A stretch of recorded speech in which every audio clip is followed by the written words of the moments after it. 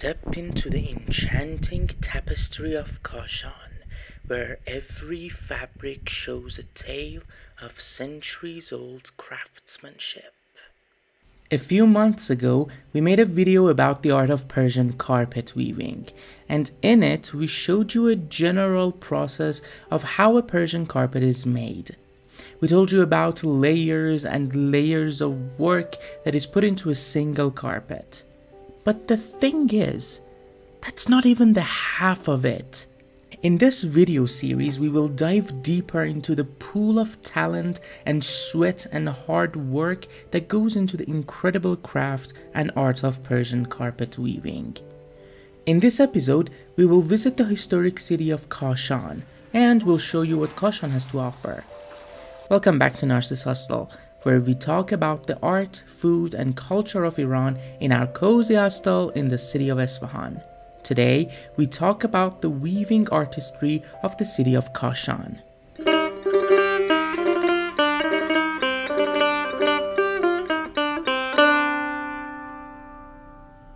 So, if you watched our video about the old Persian bathhouses, you probably saw that we took a trip to Kashan. On this trip, we wanted to show you the carpet and in general the weaving arts of Kashan. Kashan City is located 200 kilometers or 130 miles north of Isfahan. This city isn't just historic. No, it's older than that. It's by definition prehistoric. The remainders of the civilization of Sialk, which is in today's Kashan, dates back to 6000 BCE. And there have been people living in this vicinity until today. That shows how important the city has been throughout history. Kashan is right in the middle of Iran, which in a way makes it the place where north, south, east, and west are all connected. This geographical characteristic, among other reasons, has made Kashan the place where commerce ruled. The Grand Bazaar of Kashan tells you the tale of merchants who sold their merch here to be shipped all over the country. And the most common among them all is none but the carpet merchants.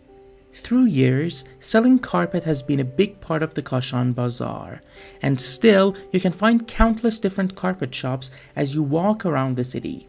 So it is normal that you can find industries related to carpet all around Kashan as well. And among them, traditional textile work is a wonder to behold. In the August of 2023, the World Craft Council recognized Kashan as the World City of Traditional Textile Weaving. The art of textile weaving using traditional methods and machines is a form of art you can hardly find anywhere else. We visited one of these traditional workshops. As you walk into the workshop, it's as if you've been sent back in time a few hundred years. There are 2 weaving looms that are specifically designed for weaving. To make fabrics, first the threads are prepared by making the spool. Each of these spools are mounted on the loom with a weight hanging from them to keep them from moving. Then the weft passes through the warp from side to side and puts layer after layer to create the fabric. The weaver controls where the threads go with their feet.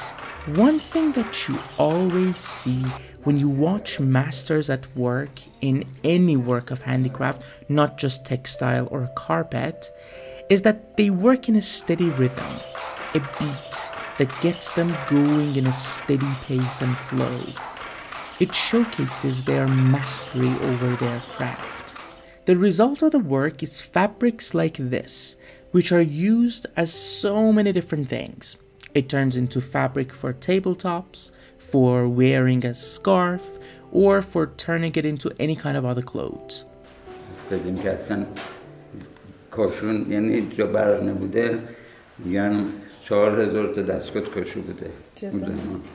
مرکزش کاشان. بله 4000 تا دستگاه خیلی هست. به حساب هر خونه هم دستگاه کوچیک بوده تو خونه غیر از کار. بعد الان چند تا شده؟ الان شاید 30-40 تا باشه. خیلی کم. بعد الان ابریشم بافته میشه یا کلا پارچه؟ Textile work isn't technically carpet weaving, But many principles of weaving in general apply here as well. There are so many different kinds of textile crafts with different types of materials and patterns that each require a different machine. I mean, when you hear the word machine, you might think of an industrial metal box of bolts and gears, but these machines are mostly wooden and their designs go back 500 or 400 years. Each of these patterns has a different name and a different technique to weave. For example, this one is called the Zilu, and weaving it is just mind-boggling. Just watch how this master weaves only one row of threads from his memory. Yes, he has this pattern memorized, and so he doesn't even need a weaving map for this.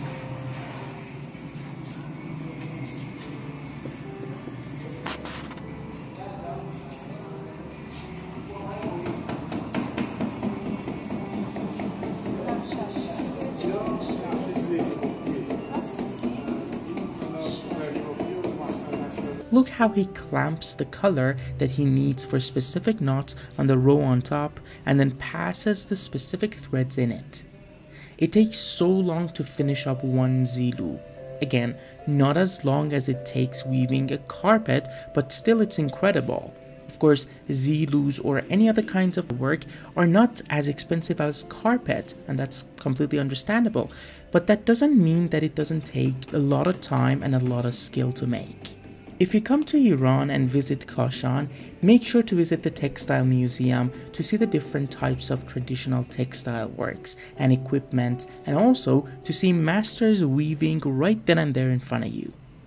So, as I said before, Kashan is a collection of different crafts all related to carpet and weaving. And one of the very important steps that we didn't talk about in the last video is coloring the threads for the carpet. In Kashan, you can find many coloring workshops that deliver material to everywhere around Iran. Here is one of the workshops. In here, the raw threads are put into a massive pot of boiling water and the coloring material is added to them. If the thread is for cheap carpet weaving with less quality, they use chemical dyes. Chemical colors are cheaper, but they're not water resistant, and the color would wear off if you pour hot water on your carpet. That would make the carpet a pain to wash, and also the color would wear off after maybe 60 or 70 years. But if natural coloring materials like flowers, insect shells, or sea and land minerals are used, your carpet could not only survive a few hundred years, given you and others after you take good care of it, but it would be easy to clean and it wouldn't cause any sort of rash or allergic reaction. This would make the carpet way pricier, but it is worth it on all fronts. بعد مثلا گیاهی بخوایم رنگو در بیاریم از چه گیاهی استفاده میکنیم؟ از برگ مو و پوست انار، پوست جلدو، سرقمه. برگ مو، پوست انار، پوست جلدو، میشه سبز. So after the threads are properly boiled with the coloring agents, they are rinsed and hung out in the sun to dry. They are then shipped to everywhere in Iran. Coloring the threads is a crucial part of weaving a carpet. There is another step after the carpet weaving is done that is very crucial in handmade carpets as well. You see, when the weavers are making knots on the loom, they put a knot and then cut the thread at a length of usually 2 to 3 centimeters or about 1 inch. Imagine one small carpet, like 1 by 1.5 meters, which is 3 by 5 feet, has anywhere from 1 to 1.5 million knots, all done with hand. So it's not humanly possible to cut all of these threads equally while weaving. That's why all handmade carpets need a touch-up and polishing after weaving is done. Many cities send their carpets to Kashan for this polishing. So in this workshop, they put blade to the work and cut all the knots to an equal length. It's just like mowing the lawn. This could be done using a blade machine that cuts the threads and vacuums it, or it could be done by hand like this. It takes much longer to do this by hand, but the feel of it is quite different. When the carpet isn't polished and cut down yet, the pattern looks fuzzy and blurred. But by cutting the threads and getting rid of the excess, the pattern becomes much sharper and the colors become vibrant and saturated. Doing this job isn't simple at all. It takes an experienced craftsman to trim the carpet uniformly. If they trim the carpet down too much, or if they don't do a clean job of it, the value of the carpet takes a dramatic fall. این کارو میکنه. ماشی اگر بیاد روی کرک شاید سطح صاف کنه ولی سطحش زبره. کرک هرچی سطحش لطیفتر باشه بشاشتر و روشنتر فرشو نشون میده. We also visited another carpet workshop, this time in Kashan, with 10 looms, 10 carpets rising up at once. Each of the weavers was working with their own style and rhythm that they were raised with. Many of these weavers learn and start weaving carpets from a very young age, when they're 8 or 9 years old.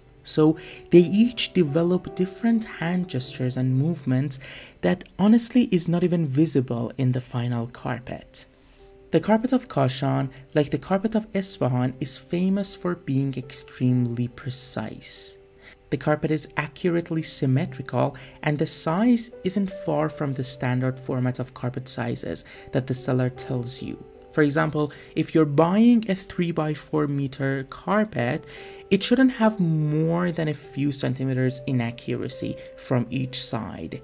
If it is inaccurate, it means that it's a cheap carpet. To be honest, we went to Kashan with the goal of understanding the difference between the carpets of Kashan and Isfahan, how they look different or the different patterns that they have. But when we talked to the experts of carpet and antique carpet dealers, we learned that the differences aren't that simple and obvious.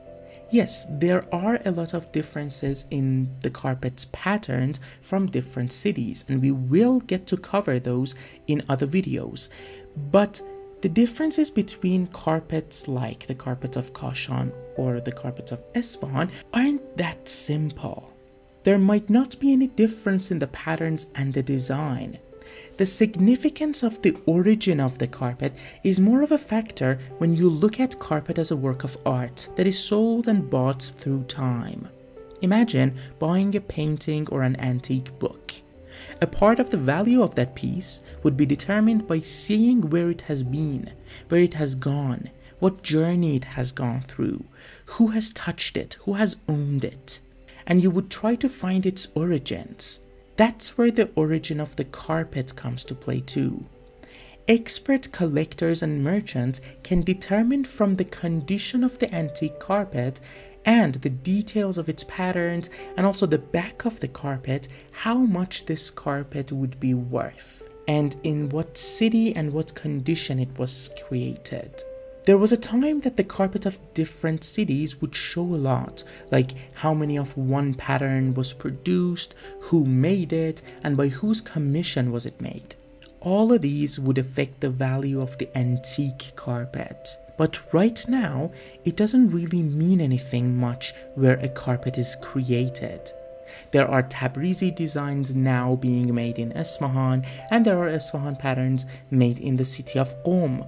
So buying newly made carpets and trading carpets that are collection pieces are two vastly different worlds. Kashan is a wonderful city, filled with layers of history and art.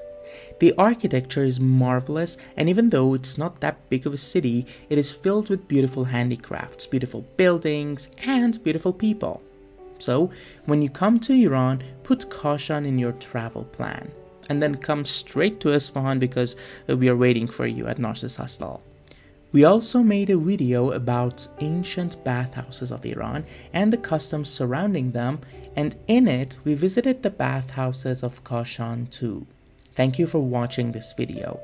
If you've ever purchased a Persian carpet, tell us about your experience with it in the comments. And if you have any questions about carpets ask it down below. If you learned something from this video and enjoyed it, consider liking the video and please subscribe to our channel. In the Narcissus Complex channel, we try to show you what Iranian art, culture, and food has to offer. And we'll show you Iran both outside and in our hostel in the center of Isfahan. So consider hopping on a plane and giving us a visit. We'll see you in the next video.